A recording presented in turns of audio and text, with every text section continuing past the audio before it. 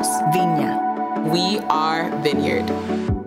I envision in 5 to 10 years, the level of connectedness among our churches is going to be very high. And when there's unity too, I think it allows the Holy Spirit to flow way more. So we're going to see more of the presence and power of the Holy Spirit moving, the kingdom coming. I just see real health in the kind of a clear call moving forward and moving forward together. I think this role of SRLs, now there are like 3 people full time. I know for Brenda, Joel, myself, that every morning we get up and we're thinking, how can we help the local church? You know, we got our hands in helping someone through crisis. We got a hand in casting vision, empowering leaders, bringing healing. And that's like 150 hours a week that we never had.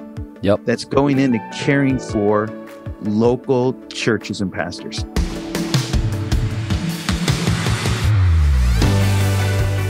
Welcome to the We Are Vineyard podcast, conversations to help us grow with Jesus and each other. In today's episode, our host, Jay Pathick, talks to John Elmer, a super regional leader for Vineyard USA. Let's listen in.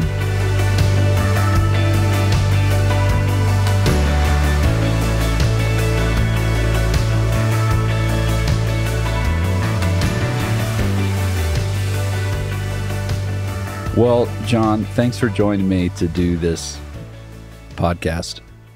Oh, it's great to be here with you. Yeah. I mean, I was trying to think about when I first got to know you. I think it must have been in the regional stuff, right? Was it the church planning when we were both regional? Yes. Yeah, when we're both at a church planning task I don't force. know that it was before that. I mean, I'm sure we were in meetings, but as far as just like spending time together and getting to know one another, I don't think it was until we're in those meetings trying to figure out how we're supposed to plant churches. Yeah, that was where we first connected. And one of my favorite moments with you in those meetings, there's many, by the way. We're on Steve Nicholson's team for church planting for the Vineyard. One of my favorite moments is, we've done all this work for, at the time, I think it was the 7-step church planting process. Yeah. And in the meeting, we're all just bemoaning, like, nobody even knows what this is. People aren't doing this. Like, they skip steps. They come to us later. People are just making up whatever they want, blah, blah, blah, blah. And right there at the table, you look at me and you just slap $20 on the table and go, I will pay you $20 right now if you can do all 7 steps. And I was like, pretty quiet in the room at that moment. I don't think I can do it. And then you go, I don't think I can either. So it was a good moment to realize, well, however clear we think we're being, maybe we're not as clear as we think we are. But anyway, I love those meetings with you. It was lots of laughing. There's a lot of laughter and a lot of fruitfulness in those, but it was a lot of laughter. Seriously, it was. Yeah. I mean, and so I'm sure you've listened to every single one of these, taken diligent notes. Of course. Memorized everybody's stories. But just in case you haven't, I'd just love to hear a bit of your story, and then I'd love to move that toward kind of what you're doing as an SRL at this point, a super regional leader, the name that we could not seem to get away from. No matter what, no matter how many names we came up with, I've recently had someone recommend that we could use the same letters, SRL, and you could become a Supreme Realm Lord. Wow. What do you? Wow. It has a nice ring to it. It might be hard to fit on a Christmas card, but I like it. Supreme Realm. So it's a realm lord. So anyway, tell me a little about where you grew up. You grew up in Syracuse, right? Yeah, born and raised in Syracuse. Grew up in an Italian Catholic family. Really had nothing to do with, I didn't have any real connection at all with God or anything. I mean, went to mass with the family and stuff. Right. Nothing stuck.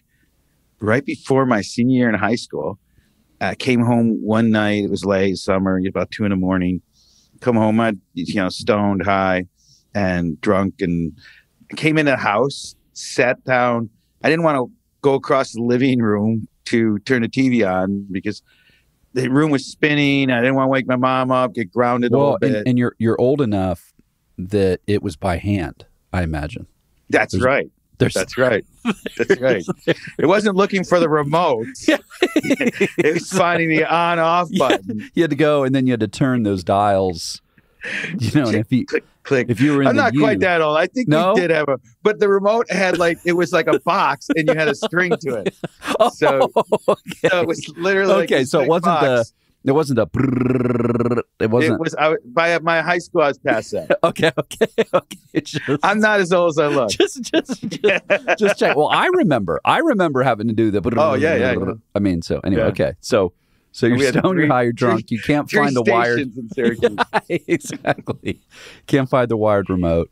And so I just sit there for a moment, and there's a Bible on the table right next to the door, because I sat in this chair right next to the door, and we never read the Bible or anything, but I'd gotten kicked out of public school, went to parochial high school, had to buy a Bible class, religion class, gave it to a guy when I was cleaning out my locker the year before, said, hey, you'll need this to pass religion, take it. He brings it back that night. Somebody just put it, oh, okay, I'll give it to him, put it on his table. I open it up, and the Spirit of God starts speaking to me. And it was like, look how empty you are. And there was the Lord just kind of gave me this scene in my life, these different scenes of, I did well in athletics and wrestling, state champ or runner up and stuff like that. And being there and having people cheer and going to myself inside at that moment, there's got to be more to life than this, and, getting high with my friends. It shows me a scene in the backyard, and just as I'm doing it, saying there's got to be more to life than this, and just scene after scene in my life, then saying there's got to be more. And so wait, let me ask a question about that. So and this might sound like a minor detail, but I think it's interesting in relationship to kind of even what we do as pastors. Mm-hmm. Was it reading a particular passage? Is it there's this, or was it almost a metaphysical moment in relationship to somehow, as I just sort of go to look at the Bible, even the Spirit of God starts to engage me? I mean, and it sounds like a minor difference, but it is kind of interesting. It's how much of it's intellectual, how much of it's just an encounter. It was an encounter. It was. I don't even remember what I read. I don't even know if I read. I just grabbed and kind of started flipping it on, how you sitting there and I got to grab something, and yeah, it was that. Wow. And it's this encounter, which I had no grid for this, right? Nothing. And there's this look how empty you are, and then bang, bang, bang, these pictures of this emptiness, and this kind of cry in my soul. Well, what can fill me? And it was as clear as I think I've ever. I mean, it wasn't an audible voice, but it was clear as could be. Yeah. I can. And at that moment, from my Catholic background, I kind of knew it was Jesus, and my response was, hey, Jesus, I know you lived and died 2,000 years ago, and I know you're in heaven. I mean, I picked that much up in Mass, and I know there's a bunch of angels around you. Yeah. But if you care about this kid who's caused so much stuff, I want to just say, I'm sorry for hurting people. Because I knew I hurt people. I hurt my mom. I hurt lots of people. I mean, we all do, right? Yeah. And I'm sorry. And if you can fill this emptiness, I will do whatever you want. I'm yours. Wow. Fill this. And Jay would happen sitting there in that chair. The only way I could explain it, I had no language for any of this. And the way I explained it was there's this pitcher of liquid peace was poured into me. Now I know it was the Holy Spirit. As I said, take me, I'm yours. Yeah. To Jesus, I get the Holy Spirit, but there's this wave of the presence of God and peace. And I mean, I just sat there in my living room going, it was incredible. Changed my life. And I mean, I think I don't remember us, as long as we've been friends and had time together, I don't remember us talking about this, in that you and I's stories are very, very similar, in that I had an encounter reading the scriptures in my room. Very similar in that I was just sort of fumbling around. It wasn't like I have this really clear, dedicated plan to seek God or whatever. Right. It's like a Bible I have. I knew I had some kind of existential hunger that I didn't know what to do with. I'm giving this Bible to Young Life meeting. Mine's different in that I've been reading the Bible for a while, but my encounter with God happened in reading a very specific passage. So I've been reading all this stuff. I mean, Genesis all the way up to Romans 7 and 8. It's like a year later. Wow. But it's not like this organized, and obviously I'm skipping stuff, like all the lists of people who begat whoever, whatever, all those things. Like we still do 50 years into this. Yeah, exactly. Totally. Yeah, all scripture is God-breathed, useful for teaching, and you're like, well, let's not do this genealogy. Anyway, I know people that do. It's impressive to me when they can. Actually, strangely, those are pretty good sermons when people spend the time to do that. But then I have this encounter with God, very similar. I've always described it as like warm Jell-O that I was like breathing in and out. It felt thicker than liquid, but it wasn't like air. Have this encounter, and then I'm trying to figure out, what does this mean? I have like an interesting thought about this. As I reflect on this myself, and I wonder if it would be true for you. Because this happened for me around the scriptures, reading the Bible, there's something inherent inside of me where I don't personally, and in my mind and in my heart, feel a disconnect between experiencing the Spirit and loving the scriptures. Yeah. Yeah. For me, there's never been, like when I look at how many believers I know have been raised in church and whatever, they often are like, man, I really struggle with the Bible, or feeling like, is this really like the Word of God, or how does this work? And it feels kind of dry or confusing. And it's not to say that I don't have difficulties when I read the scriptures. So there's pieces I don't quite understand, or that feel out of place or out of tune with what I naturally would think about God. Mm. But that other thing that happens where people sort of devalue, or the authority of scripture becomes like lesson in their life, I've never experienced. Yeah. Because like that's how I encountered Jesus. Do you have a similar, have you ever contemplated this? Yeah. Well, what happened? So I have this experience and go to bed. I wake up the next morning going like, what just happened? I feel different. Yeah. This thing happened. So what I did right from the beginning, I had this experience of the Spirit. It was tied to the Word in some way. Yeah. So the next day, and I was I like to read. I was reading all kinds of stuff. I went out in the backyard, got high, went back in, put my headphones on, put on Dark Side of the Moon, and started reading the scriptures. Like that's how I read at that time. Like dude, that was the atmosphere. I love everything in order you just said there. And I'm reading the scriptures, and it's like, this is like great. And this is the grace of God. For like 2 weeks, I do that, right? And then finally, it's just this sense from the Holy Spirit going like, hey, you don't have to get high to read the scriptures. I'm like, oh yeah, and I just start reading them, And then like about a week later, you could probably drop the headphones at Dark Side of the Moon, But the connection, this is what's so interesting to me. The connection between an encounter with God in the scriptures was fundamental. It's like at the beginning of everything.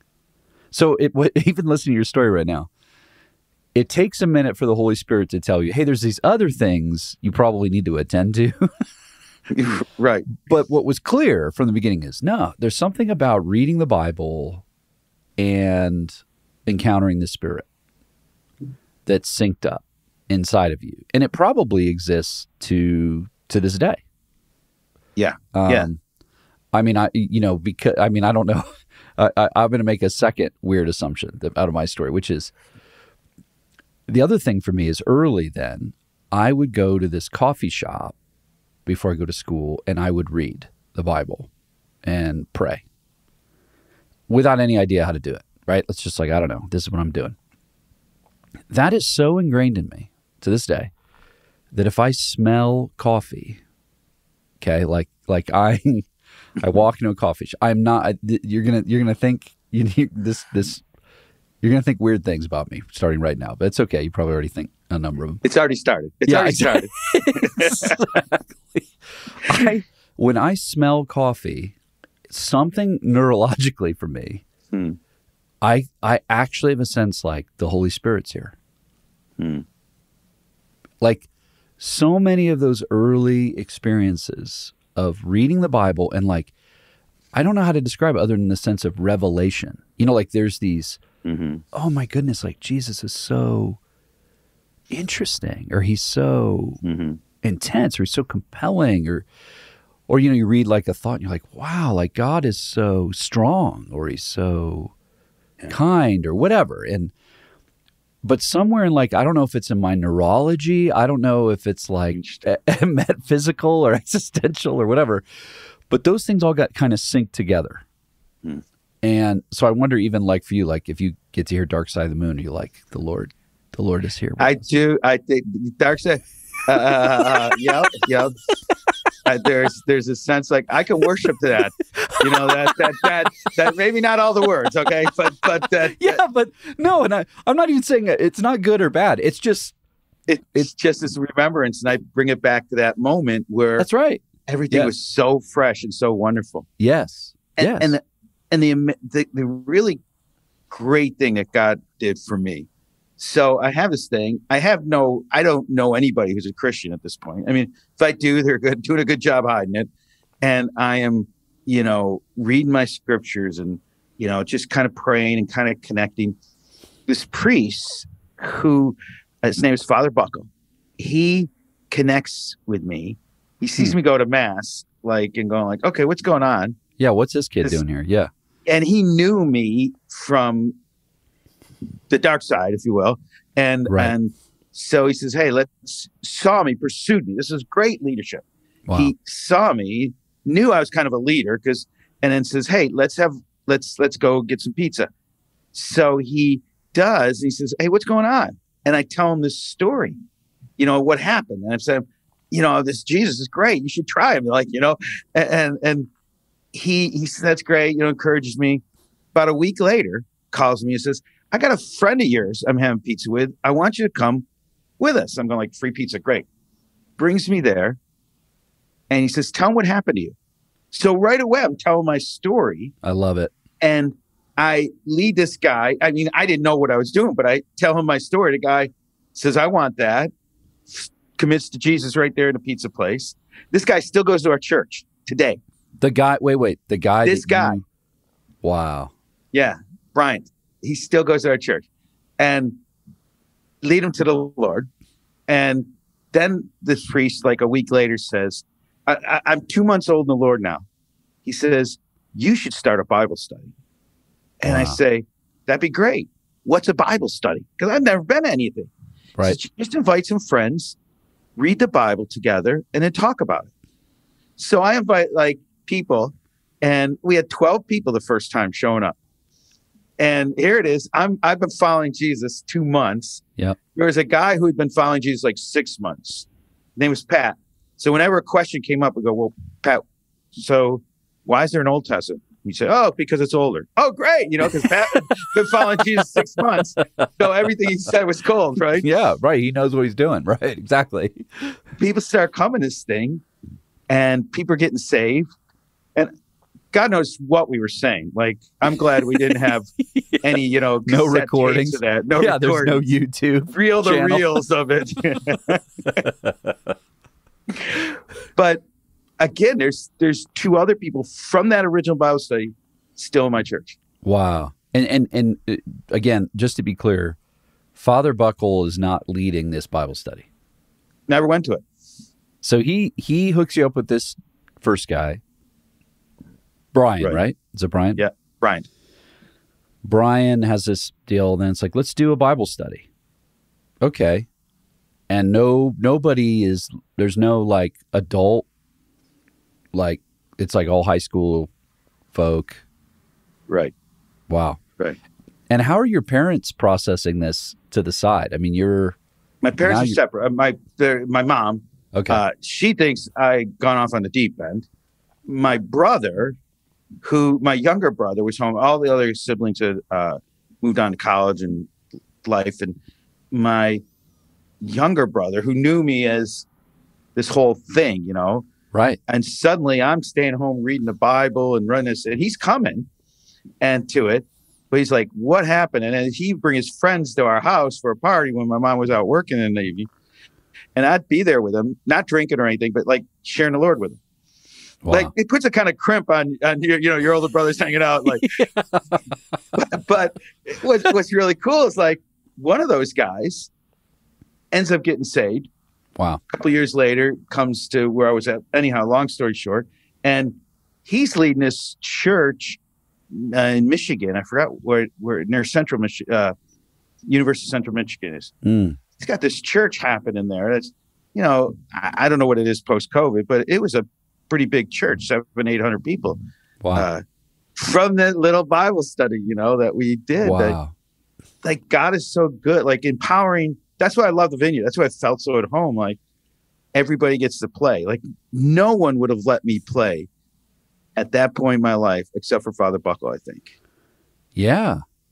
Well, and right away, I got to use your leadership. What happens to Father Buckle, by the way? Father Buckle, he's passed on now. He was one of my biggest cheerleaders. I went off, and when I was in Santa Monica praying about coming to plant a church in Syracuse, I called him. He was in Syracuse. He's a priest at a church right near where I'm at now. So what do you think? And he like really encouraged me. Think you'd be great here. You're coming home. You have all these connections. He was a voice in my process. Wow. And was always in my corner. Wow. That's incredible, man. Yeah. There's so many interesting parts to that. Like exactly what you said. First of all, that kids get to lead. Like, sure, go for it. Yeah. Let's see what happens. But then also, I mean, like to think of all the little bits of fruit that flow from that. People that are still in your church, guy planting a church. What an electric and bizarre time. And with like almost no training at all. Right. And would you just, I mean, this is going to sound a little specific, but was it just we'd sit down and open the Bible? Let's read this.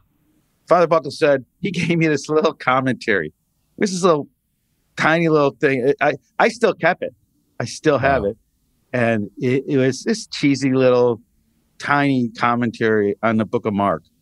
Really? And he said, why don't you start with Mark? There's a lot of action, he said in Mark. That's what we did. We do a go passage. We'd kind of take a passage a day kind of thing every week. Just talk about it. Okay, so hold on. So your small group leader training is, hey, there's this whole commentary I've got on a shelf somewhere. Just, read a bit, let people talk about it, and read this little bit from the commentary. And then that's it. I guess then you're done. Yep, basically. And like a kid, no training, right? So we would say at the end, I'm like, okay, let's do an Our Father. Let's do a Hail Mary. Like I knew those two prayers, right?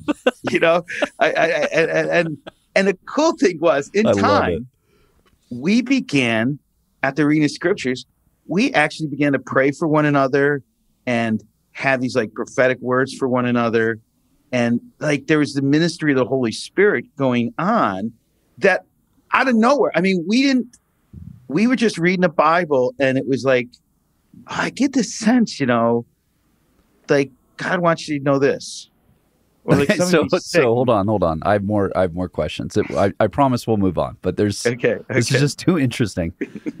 So is Father Buckle even checking in? Like, are you meeting him on the side, like here and there?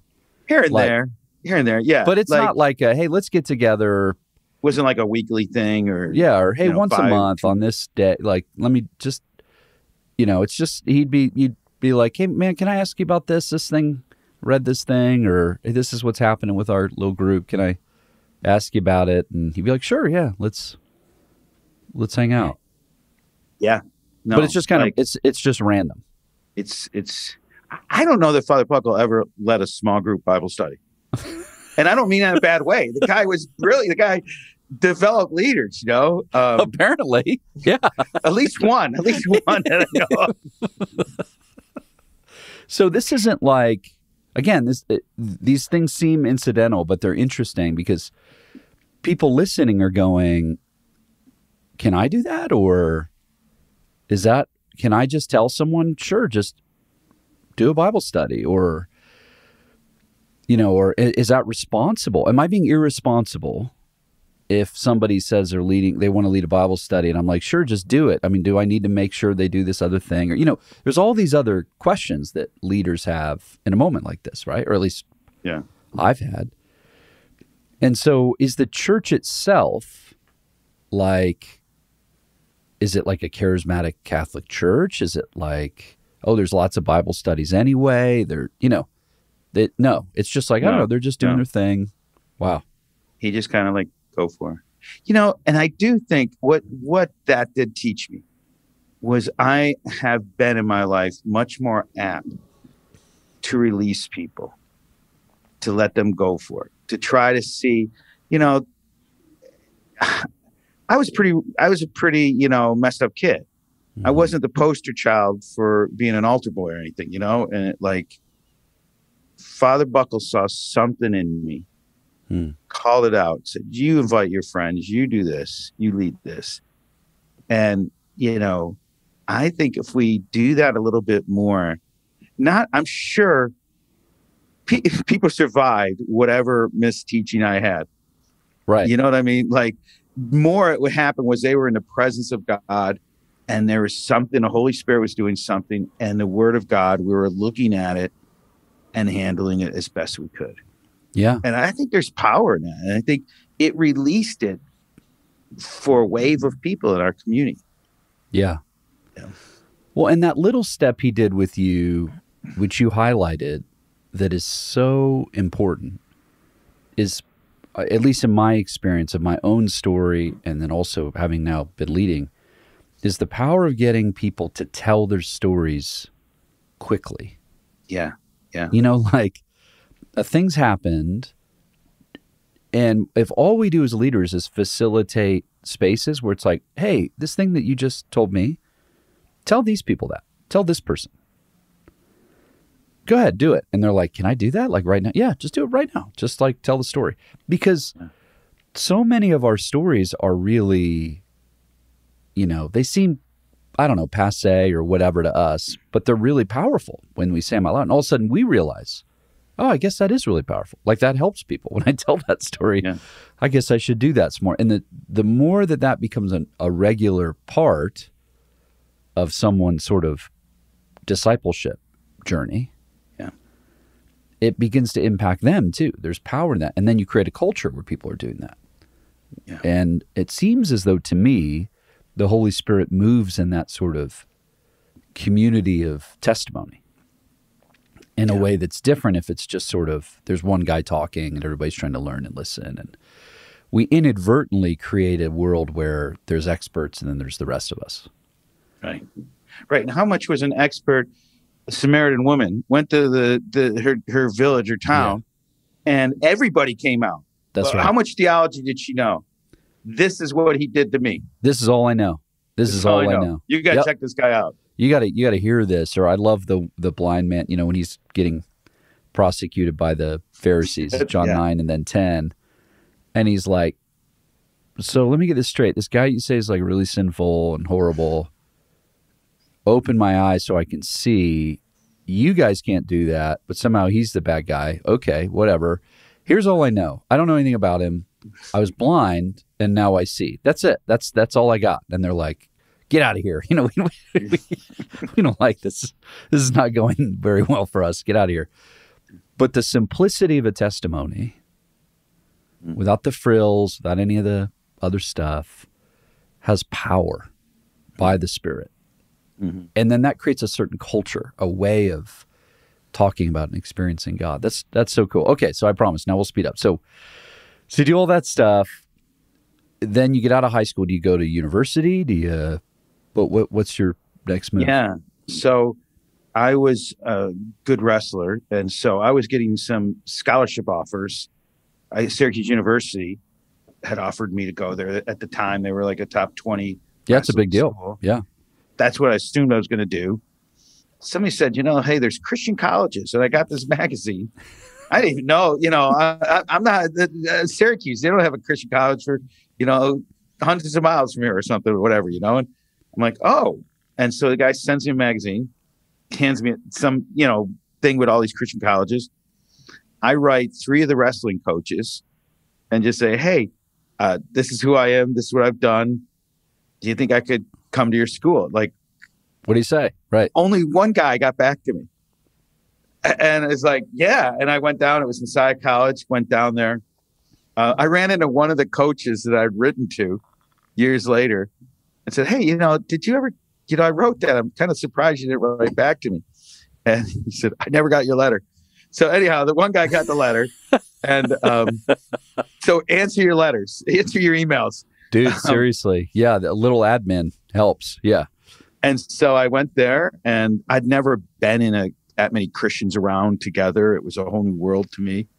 I had a Bible course, loved it, switched my major almost instantly to biblical studies. I remember, Jay, I was in this Old Testament survey class, like the first Bible course you got to take, right? And they're telling about David and Goliath. And I'm like, are you kidding? Like, there's these people, preachers' kids, had this thing, like, flannel grass for the last 20 years. Right. And I'm going, are you kidding me? He won. Like, how did that happen? Like, this is like, and I'm like almost jumping out of my seat here in this story because we've been doing Mark, you know what I mean? Right. You've been living in Mark. and like, they're like, yeah, you've never heard. And it was like so alive. It was so exciting to me. So anyhow, got a Bachelor of Arts in Biblical Studies. Wow. Ended up going then to New York City, to the South Bronx, which at that time was considered the worst urban area in the country. And, Reagan walked through it and said, there shouldn't be any place like this in the U.S. Jimmy Carter did it 4 years before. Reagan came back, said, see, nothing's changed. Moved in there and started a storefront community center. Well, hold on. That's quite a jump. So, what makes Syracuse wrestler, getting high kid who goes and does his biblical studies say, my next move, I now have a heart for the most messed up place that I'm aware of in the United States. That's where I'm going. What happens in between? Surely something happens. I think I always was for the underdog. I was always, we live pretty close to the edge financially, our family and times. And so I felt some of that pressure. And I always kind of had this lean towards, seeing the poor cared for, engaging people in hard spots. So I just kind of was just in my mindset. It's like an inclination. Like it was an inclination. Yeah, that's a good way to put it. Poor people and the folks that feel on the edge. And yeah. And it sounds, from what you're describing, you do have a bit of a rough and tumble, like, I'm a wrestler, like, whatever. Like, I'm just going to do this.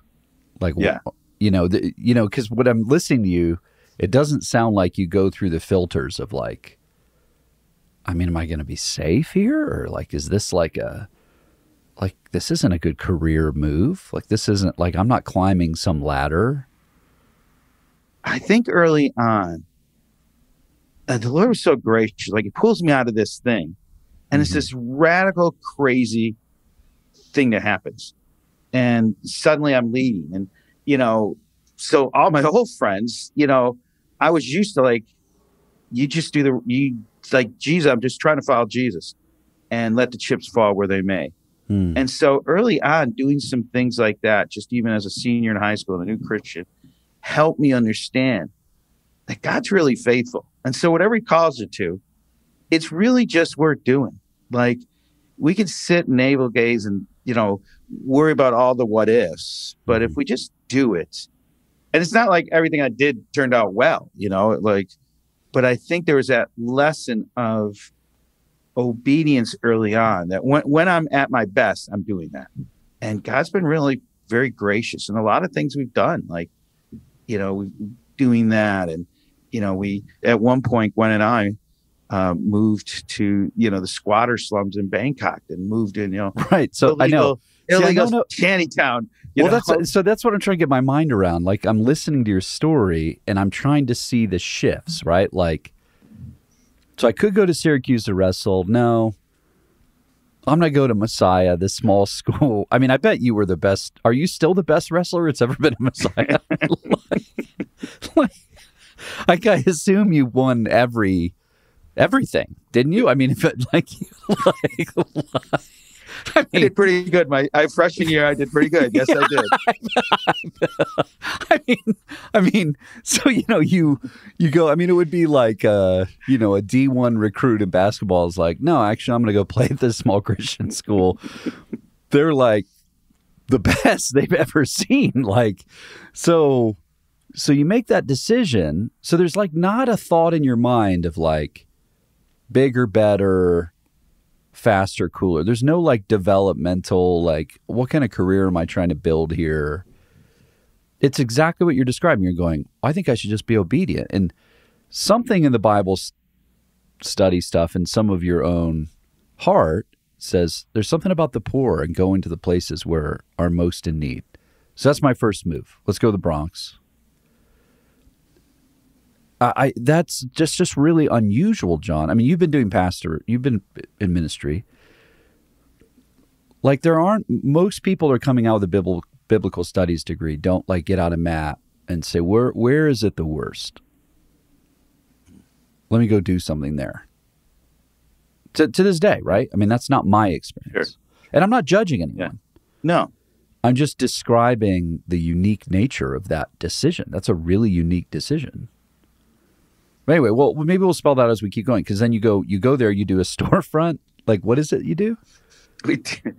There was this little Dominican Mennonite church I came in as a youth person for. They have like 8 kids that drive in once a week. And I'm like looking around going, this neighborhood's blown up. Let's start a community center. Wow. So I go out there and go, there's some kids. And it was on the way from the school. Like, this is most of the buildings are boarded up. It was Fort Apache to Bronx. If you ever remember that movie, that's where I'm at, right? And these kids are going by, and so I go out there and say, "Hey, you guys," kind of like Father Buckle did with me. I go out to these 4 kids walking. They're like 3rd grade, 4th grade, and I say, "Hey, you want to help me start a community center?" And they're like, "Sure." And so they come in the storefront, and I'm going like, "Hey, I want to do this. Well, what would be fun for people to do?" And well, good games. And so we literally I have no money. We get a box that was, from the bodega a couple doors down, and we make a checkerboard, and we get like, beer bottle caps, this one beer and this other beer. And we have a checkerboard now. And that's how we started Community Center. These kids came in and helped me build it. Wow. And we started with no money, no anything, just like inviting kids walking by. And I was with the Mennonites at the time, and they had this van that I got to use. And I'd take the kids and we go down in the Upper East Side and, dumpster dive. We got a couch and a ping pong table people were throwing out. And we built this community center, And those first 4 kids get saved. Like, it's same with like Father Buckle and me. Yeah. Like, here's some raw kid. Come on, let's build something. And these kids, same thing. Wow. And I'll tell you, Jay, the thing that breaks my heart, because I wasn't a trained leader at all. Mm. I didn't have, in 2 years, we grew so much that the building came down on us, the church threw us out. And I had no leaders. I had nothing that I never passed it on. It died after 2 years when they closed on me and left. Wait, so they kick you out because they're just like, this is chaos. This is chaos. We have 80 kids, from the South Bronx coming as, all kinds of chaos. It's like good chaos, I think. But communities being built. Yeah. But chaos. Yeah. Like, it was a safe place for kids. We didn't allow fighting. We didn't allow guns, It was a safe place. Oh, wow. That's high bar. Hey, guys. No fighting. Okay, that's our rule here. No fighting, no getting high. That's it. But to these nice Mennonite people who brought you in, They just wanted you to like, just like hang out with these kids, read the Bible here and there. I think probably more that's what they were looking for. Next thing you know, you have like all these kids running around in some like mashed up building with like beer cap checkers and like some like moldy couch you pulled out of a dumpster. And they're like, wait a minute, this is not what we bargained for. I would bring those kids, some of those kids, I mean, believe it or not, South Bronx, a subway ride to Manhattan, had never been to Manhattan. Wow. I gave them, we worked to, and Gwen, that's where Gwen and I connected, and she was a part of this. And we kind of gave them vision, like you could have a voice.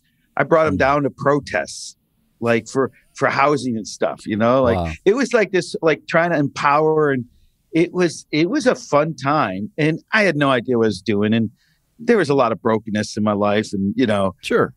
It is, looking back, my biggest failure was nothing lasted. Looking back, it was the grace of God that pushed me on from that. Because if I stayed there by myself, I would have never gotten the tools I needed for healing and training that I got in the vineyard. Like that, leaving there ended up in the pretty short run, really, getting me to move out to Los Angeles, where I met the vineyard.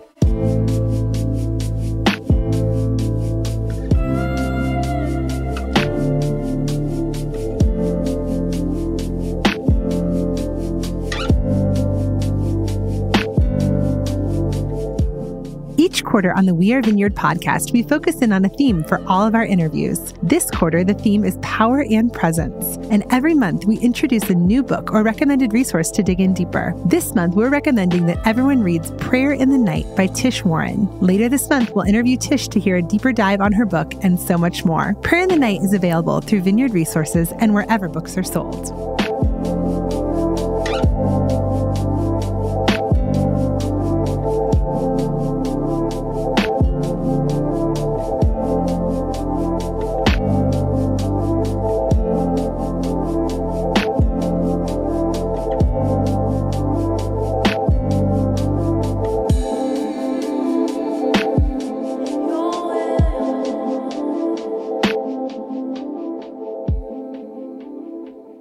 So you go from the Bronx, these guys, I would love, if we had another 2 hours, I would want you to go, what was that meeting like? Like, what's the last meeting where they're like, hey man, this isn't going to work? Or is it just the contract kind of runs up? They're like, hey, we committed to a year, we're out of time.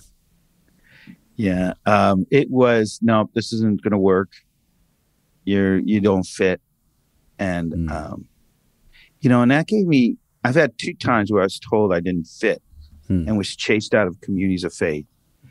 It gives me a sensitivity in the vineyard to help people discover, do they fit or don't, to help them discover it. Like if I'm telling them you don't fit, that's not a healing moving forward process. But, and nobody ever did that for me. Like sit down and say, hey, look at Mennonites say these are our values. Do you get those values? And I would say, no, those aren't really mine.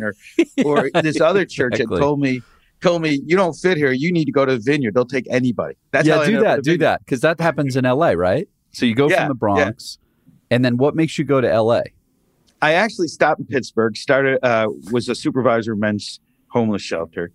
And then, dude, so again, like this heart for the marginalized and the down and out, you're like, yeah, let's do that.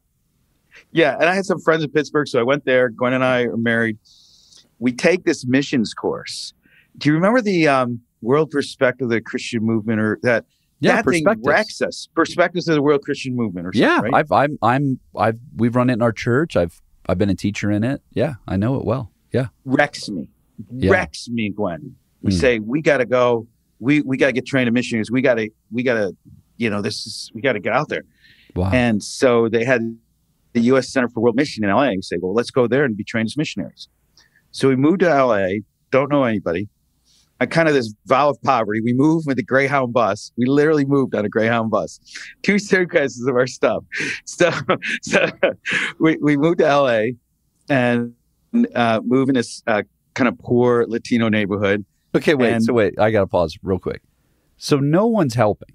Like, there's not like a leader, a pastor. There's not even like an old professor from Messiah that you're just checking in with, like, hey, man, I'm thinking, here's my thought. Here's my plan. We're going to pack these 2 suitcases and we're just going to go to L.A. There's nobody. Like, I don't know, man. That doesn't sound like a great idea. Yeah. Yeah, no. Okay. I wish I had somebody. I look back and go, I could have saved a lot of bumps and bruises. No, it's okay. I'm just observing. Okay, so then you end up in L.A. No, I could have. I could have used it. It's a good observation. Get out there and mentor somebody. Right. So we move into LA and we're doing this U.S. Center for World Missions. And so some people, brand new, and somebody said, oh, you should go to this church. So we go to this church. And it's kind of a more upper middle class, upper class kind of church. And I'm going there and, I got long hair and I'm kind of fighting materialism at the time. So I'm dressing, I had a couple of pairs of army fatigues and black T-shirts. And eventually 6 months there, and the pastor knew I was studying to be a missionary. He says, we need to talk. And I'm thinking, he's going to ask me to do a small group. This is like great. Like, oh, he's finally seen that. I'd love to do ministry. I'm thinking, he says, we got to talk at church. So he pulls me aside and says, hey, you don't fit here. You should go somewhere else. And he flicks his hand like swatting flies. Like, you should go somewhere else. And I was just like shocked. I go, what? He says, you don't fit here. You need to go somewhere else. He flicks his hand, like flicking me away. And I'm like stunned. I don't know what to say. I'm hurt. My head's spinning. And so all I could think of saying was, well, where should I go? And he literally says to me, you should go to the Vineyard. They'll take anyone. And so I go, there's no internet, but Vineyard. Okay, I got to find out where the Vineyard is. And, it was in Santa Monica. It was the one at Ken Gullickson, the original one he started. And Gwen and I get our bus schedules out, and it's an hour and 25-minute, city bus ride to the church, meeting in this old Mexican movie theater. And we go there and we walk in, and it was like, wow. It was like we were home. Like, the worship had just started, and it was just like crazy good to worship. The presence of God was there. And I remember we sat up back, it was a movie theater, up in the back, because that was the only place there were seats. And we sit there, and then Jim Kermath was a pastor, and he preached the word, and it was powerful and practical. And then there's like ministry time after, and it was like, we're just blown away. And we're like, that's where we belong. And like, they make an announcement, they're caring for the poor, and they have this homeless thing they're doing. And, so right away I run into this church that is like caring for the poor, is biblically based, powerfully deep in the word, has worship and Holy Spirit movement. And that's where we connected with him. That was 1984. And that was where we connected with the Vineyard. It was powerful. Yeah, because now you're in. Now I'm in. So you're riding the bus an hour plus each way. Hour and 25 minutes was the bus. Wow. That's it. Yeah. And you're going up for Sundays, and I mean, just having known Vineyards, and then you're in some kind of small group somewhere, and then you're showing up for the extra prayer training night on the whatever. And then, so you're just logging hours on buses, showing up in all these things. Yeah. Yeah. Wow. And it's good. We got in a small group, and it was great. So, but then at the same time, you're doing all the world missions training. Yes. Yeah. Okay. And then, so about 3.5 years, I'm part of that church getting trained. And then they actually send us to Bangkok. And we're being sent out, right? And so we're going to be up front. They're going to pray for us. And I said, hey, Gwen, I'll take it. I'll do the talk. Yeah. Gwen doesn't like the public speak. So yeah, that'd be great. I get up there, and and we have a 6-month-old baby now at this time. And so I'm up there holding my 6-month-old baby, And, Jim, the pastor, about before prayer, he'll explain what we're going to do. And I start saying it and I start weeping and I can't get a word out. I'm just like so overwhelmed by the moment that this church I love has sent us out. We're going to lead them, and just the presence of God on me. And I just start crying. And Gwen like calmly explains what we're going to do. And they pray for us, Which what you're doing is, in your mind, were you planting a Vineyard church? Yes. So you're planting a Vineyard church in Bangkok. And you know how many people in Bangkok? None. We start when we're in LA. We were, we said, we got to learn Thai as much as you can, learn the Thai culture. So this is classic. If you know me, you know how much this is my heart. There's a donut shop that some Thais own. So we start hanging out at the donut shop and become friends with these Thai family. And so when we go to Thailand, they're like, you go to stay with our family when you first get there. So we stay with this Thai family, and they hook us up with this woman of peace, this Buddhist woman who's called the Angel of the Slums, grew up in the slums and organized, incredible leader. And we go and meet her, and she helps us find, you can't just like as an American guy walk in and just find a place to rent in the slums, And she comes in and she says, she finds us a place to rent, and Kumpati is for you, then they'll protect you. And we became part of that community. So we did know one family, and we stayed with them for like the first. And how many times had you been to Bangkok before you moved? 2 times. So you visit 2 times. You have I'm assume a prophetic call, like this is where God's asking us to go. Yeah. You show up with the help of a Buddhist woman who's a woman of peace. And then you just start doing stuff? I mean, is it like the Bronx again? Like we're now like... Well, it was much like we moved in and we had to learn language. We had to learn the culture. Gwen, I was going to try to plant a church. Gwen was going to, she has her master's from UCLA in community development, community health. And so she was going to work on developing like a small scale health clinic there, kind of thing. We just tried to learn the language, build relationship, pray for people. It was very slow. We were there a year when we were getting good with the language, and we're starting to get a little ground. But at that point, as you can well imagine, we got sick. Gwen got very sick, and basically the doctor says, if you don't go home at this point, you may die.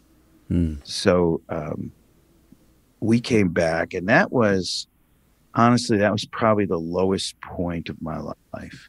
I came back. I've enjoyed getting older. I came back. It was my 29th birthday. And I came back, and we're literally living at my mom's house with, a 1.5-year-old kid now. And I'm like, what a loser. I'm living at my house. I don't have a job. I failed in my calling. I'm no good. It was the lowest moment. And I'm almost 30. I kept saying, I'm almost 30 and I'm in this place. And, Gwen had more faith at that moment than I did. Long story short, the Santa Monica Vineyard, this is about a month and a half, 2 months in, we get a job, and Gwen says, you should call the Santa Monica Vineyard. Let him know, Jim, he's been so good to you. Let him know. So I call back and I say, look, we're about to take this job. I just, I'm doing it. He says, look, I would like to hire you to come back and be on our staff. So that they hire us to come, and I became the children and family pastor in the Santa Monica Vineyard. West LA, it's called now. That was life. So much healing went on there, really much more training and praying for the sick and understanding the move of the Holy Spirit and how to be a pastor. I learned a lot there. That shaped me more than anything. That's so cool. Wow. Yeah. And so then how long were you there before you moved back to Syracuse to plant? About 3.5 years. So 3.5 years there. Wow. And so when you think back on that window, like Bangkok, in Syracuse for a minute, trying to just lick your wounds, back in Santa Monica, What would you want to tell that kid in his mom's basement, 29-year-old who's like, what's the point of my life? Like now, after all these years of being able to process that. Yeah. And like, man, we did this thing in Bangkok and we got sick and then we're just home. Like, what? God, I thought we were trying to listen to you, and how is this happening? Yeah. I think the things I learned was, one, you keep trusting God. Like he's got this thing. It's okay to fail. I mean, you think about it. At this point, I've failed twice. Like I failed in New York. That community center closed and there's nothing that lasted. I went to Bangkok, this idea again to plant a church, and it doesn't make it. I don't make it. And here I am, failed twice. But each one of those I really needed. Looking back, Bangkok broke me to a point where, before that, honestly, I was full of myself, and I needed that kind of utter stripping down defeat to really learn a little, like, this is all about Jesus. Like, I can't do this on my own. Yeah. So there's that. It's okay to learn from your lessons of those things, but it's okay to try and fail. But keep listening to the Holy Spirit. And all things work for the good of those who love the Lord, for those who are called according to his purpose. Yeah. And I look back and I needed each one of those steps to become what I'm doing now. I needed those things. That's so cool. So then after 3 years there, you're like, I think I'm going to go back to Syracuse and plant a church. Yeah, it was a call to plant a church. It was wow. Pretty supernatural thing. And then it was a call to Syracuse, very specifically. Like we were looking at LA, we were going back to New York City, right? Pittsburgh, where we had friends, Gwen's from the Jersey Shore. We were looking at those places, and God just like spoke, gave us Genesis 31:3. I'm praying. I'm like, God, I fast for 18 days to hear from the Lord, and it was like, we need to know where you want us, and it's the address. Genesis 31:3 comes, and it says that God said to Jacob, "I'm sending you to the land of your fathers, and I will bless you." And that was Syracuse. This is my family. This is my roots. Wow. Really clearly. So we came here, and that was 1991. 1991, and then you just no team, but you're a hometown. We did have a team. We did have a team. How many folks came? There was all total, like not everybody was able to come at once. We had 5 that came at once, counting Gwen and I, and then there were another 5 that came over the next year, year and a half. So if you look at the migration maps in the United States in 1990, census, there's this huge arrow going from the northeast to LA. And if you look really closely, you'll see 10 of us going up back to Syracuse. Yeah, I was going to say, that's not a common migration pattern. That LA. was not. No. It's just Syracuse. That original 5, 2 of them had never seen snow before. Wow. And I said, "Oh, don't worry. It's not that bad." Oh. I lied to my team. It is so bad. Yeah. I mean, it is really cold. Okay. So you do all those things. Then you I assume you do like the normal old school way, like small group, that we multiply, then we end up in some kind of temporary place. We grow a bit. Did you have a pizza place? Is that what I remember? We were above a pizza shop. That's right. Yeah, above a pizza shop. Nothing like the smell of pizza while you're doing communion. So you're above a pizza shop. And listen, I mean, if people don't know, the Syracuse Vineyard, John, I mean, you've built this church that's just trained leaders, sent them all over the place. So many pastors or even pastoring other churches came through being trained in your church. It's an amazing church. You've done such a good job. It's so encouraging. And yet then somehow you decide, hey, there's this new plan in the Vineyard to hire for this national team. I think I'll apply. So you decide to apply after much prayer and consternation because you love your church and you love what you do. Talk a little bit about how what you feel called to do in this new role. Like out of all the things you've learned, you've been all over the place. You've been a regional leader. You've been a regional church planting coordinator. You've done all kinds of things in the Vineyard. Tell me a little bit about this role and what you feel like God's calling you to in this window, what you're excited about for it. Yeah. And, I wasn't looking for this role. In fact, I kind of resisted it. Like people said, so you throw your hat in, you should throw your hat in. And I was like, nah. I love the Syracuse Vineyard. I love pastoring the local church. I love what I do. I had no desire to move, but we threw a fleece out the Lord. Somebody needs to give us a word that wasn't connected at all. It was an outsider of Vineyard USA, and that happened. And so we threw our hat in, went through the process, which was very rigorous, very good process. Like you guys screened people and had lots of voices in there. I had people interviewing me I'd never met, like, who's this person? Yep. So it was a really good process. I think you guys did great with that. I really feel like the Lord has called me here because of my experience, learning, leadership development. First, I have a love for the local church. And everybody on the national team, actually, I'm impressed, has this passion and love for the local church. Like they want the local church to succeed. They want the local pastors to succeed. And that's a passion of my heart, and I love, in my time as a Vineyard pastor, I have, pastored a lot of pastors in these different roles. And so I really love that, to help people move forward. I love building community. And, one of the big emphasis of the new team and the reorg is that we're going to be a family. We're going to be a healthy family. And we're going to, you can't just be out there and not connect. And so the process that all the SRLs are going through is really helping people connect, helping to bring healing. And I love that, to be able to help people get past things that happen, that some of them were bad, that we're all broken people. And so we hurt each other. Yeah. And help people get through that hurt and that pain so we can be a healthy family. And I love doing that, like building community, caring for the local pastor, coaching pastors, casting vision, and really raising up leaders. Yeah. I think there's so much potential leaders in the Vineyard. The better we find those and raise those up, pull a Father Buckle on some of them. And, I believe in what the Vineyard's doing, like helping people connect with Jesus and bring the power and presence of the kingdom. That's like, I'm in, and that's what we want to do. And, that we're going to start and support local churches that relate to one another. I want to help that happen. Yep.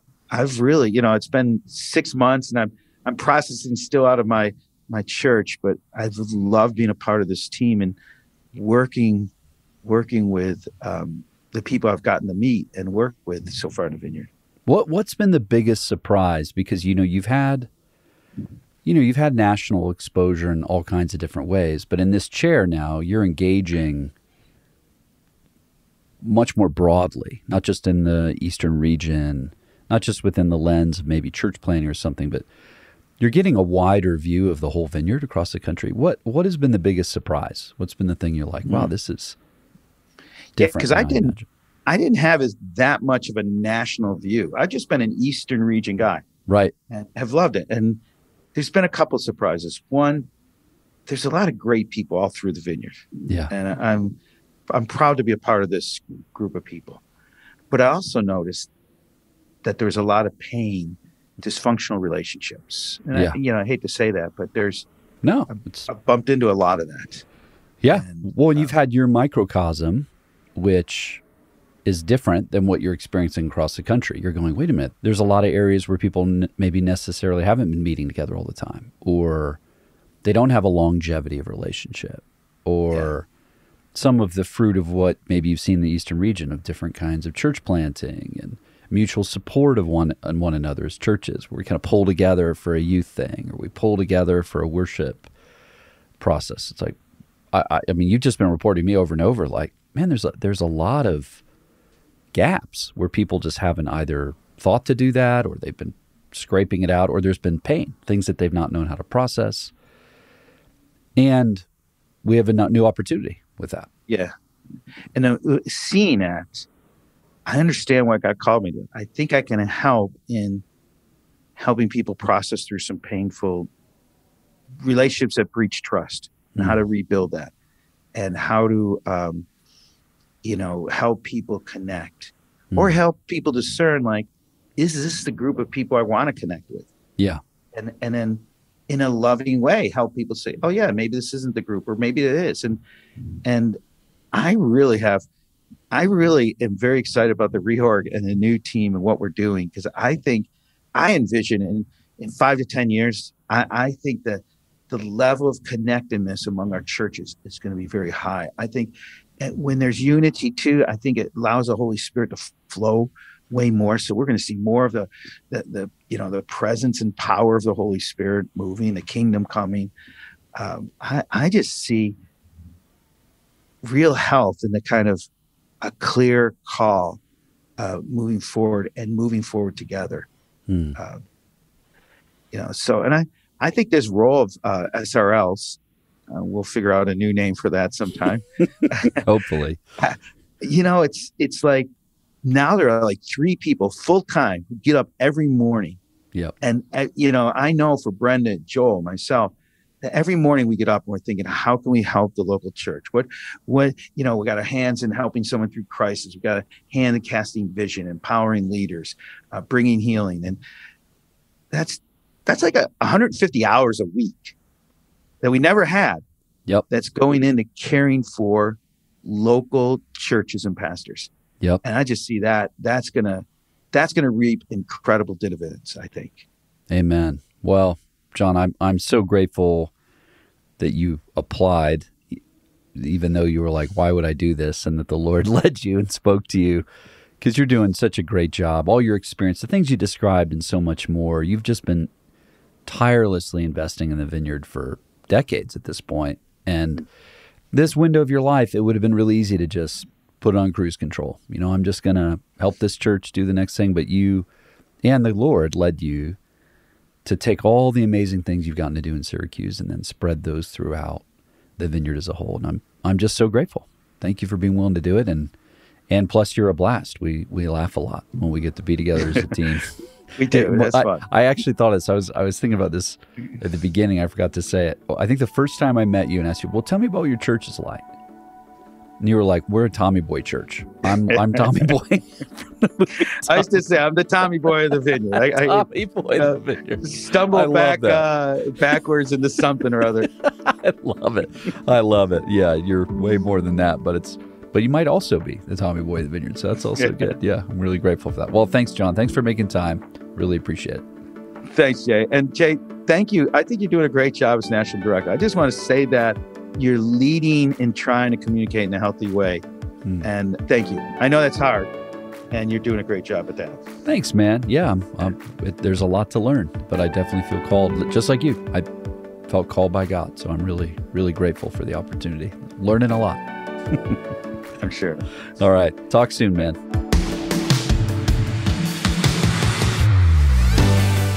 The We Are Vineyard podcast is a production from the team at Vineyard USA. If you've been enjoying the podcast, here's a few ways you can help us. Leave us a review on the podcast platform of your choice. This helps more people find us. Connect with us online for additional resources. Our website is vineyardusa.org, and we're on Instagram, Facebook, and Twitter at VineyardUSA. Thanks for listening. See you next week.